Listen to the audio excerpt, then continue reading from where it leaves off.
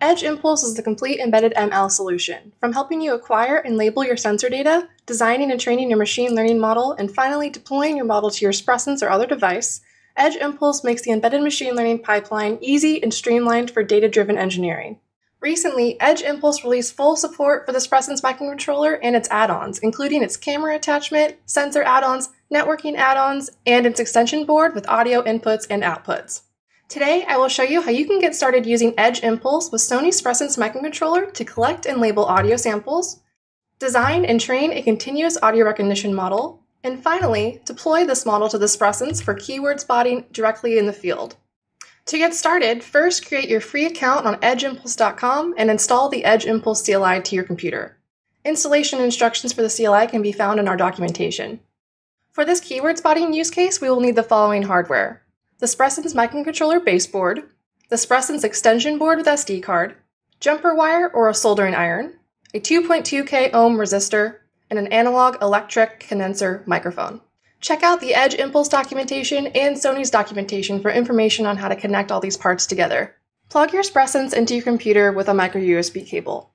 Then, from the Edge Impulse documentation, download and unzip the latest firmware and flash it onto your board with the included script for your operating system. This firmware includes everything you need to connect your board over serial connection to your Edge Impulse project and start collecting new sensor data. Wait for the script to finish flashing, and then you can get started collecting your new data. Now that the firmware has been flashed to the Spresense, open up a command prompt or terminal application and type Edge Impulse daemon to log into your Edge Impulse account and connect your Spresense to your project. Type in your Edge Impulse username and password, select and name your Spresense board, and then select the project you would like to connect your board to. And now we're ready to start collecting data. In your web browser, navigate to your Edge Impulse project and select the Data Acquisition tab. For a keyword spotting use case, we will need to collect 3 types of audio samples: the keyword we are trying to spot, in this case yes or no, background noise in the environment, and unknown words that are not yes or no. Collect at least 30 minutes of this training data and 6 minutes of test data, where each audio sample is 1 second long and contains 1 word or noise recording each. In my example, I have collected an hour and 20 minutes of training data and 20 minutes of test data. The more data you upload, and from varied sources, like from your colleagues and friends, for example, the better your model will perform in real life. We also have a pre-built dataset available for you to download at our documentation. To start recording new data, select your device on the right, then select your audio sample label. In this case, I'm recording more yes samples. I've reset my recording length to 5,000 milliseconds, so I can record multiple samples in one go, making sure to leave a pause of space in between each iteration of yes. Then select the built-in microphone sensor and a 16,000 Hz frequency. Now click the Start Sampling button. Yes. Yes. Yes. I can split my 5-second sample down into its 1-second subsamples by clicking on the button to the right of the recording and then selecting Split Sample. Set the sample length to 1,000 milliseconds and then click Split. Edge Impulse will automatically find where your keywords are located within the original sample recording and then split them into subsamples for you. Yes. Now that we have uploaded all of our data, we need to design and train our machine learning model. Select the Impulse Design tab, and then select the Audio MFCC block and click Add. Then select the Classification Keras block and then click Add. And then select Save Impulse. The MFCC processing block is just for human voice audio data, and it basically just takes the raw audio data and puts it into a simplified form. Then the Classification block is for our machine learning algorithm. Now select the MFCC tab. Keep the parameters at their default values, and then click Save Parameters. Now click Generate Features.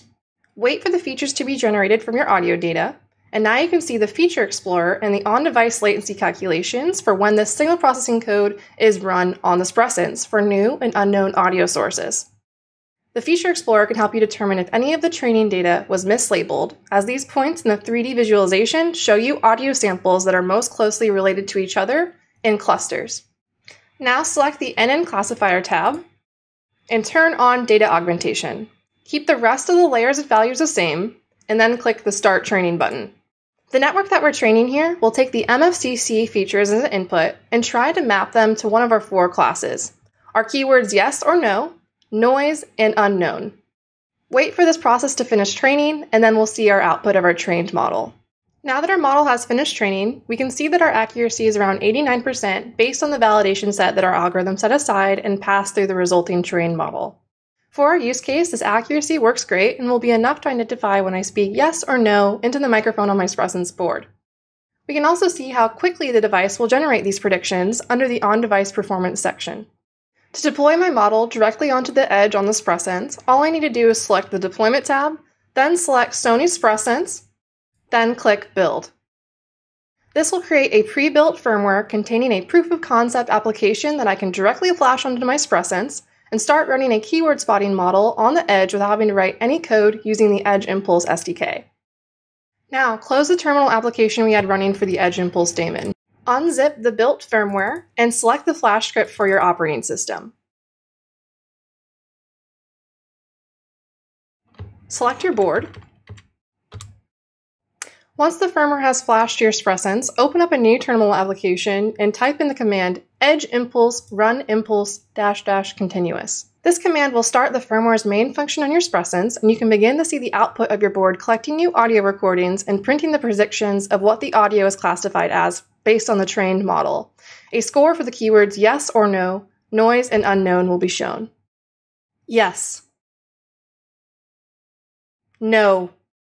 Congratulations! You have now successfully trained and deployed a continuous audio recognition model to your Spresense microcontroller by Sony using Edge Impulse.